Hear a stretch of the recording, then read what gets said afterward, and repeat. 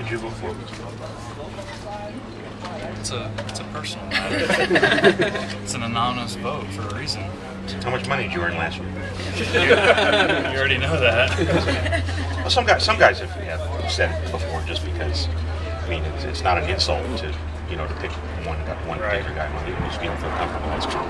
Okay, thanks.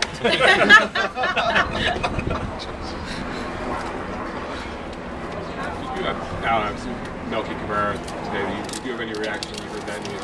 You know what? I think just focusing on these last 12 games we got here, we got a chance to do some good things. Just focusing on what's going on here with the team. Forget the reaction to it, but that makes it certainly much more feasible to you if you win a batting title. What would it mean to you to A, to win a batting title, and B, do people realize how tough it is for a catcher to win a batting title? Well, I mean, personal achievements, accomplishments are always nice, but I think, being fortunate enough to win the World Series in 2010 and knowing how much fun that was, and being able to share it with the guys on the team and share it with the whole city.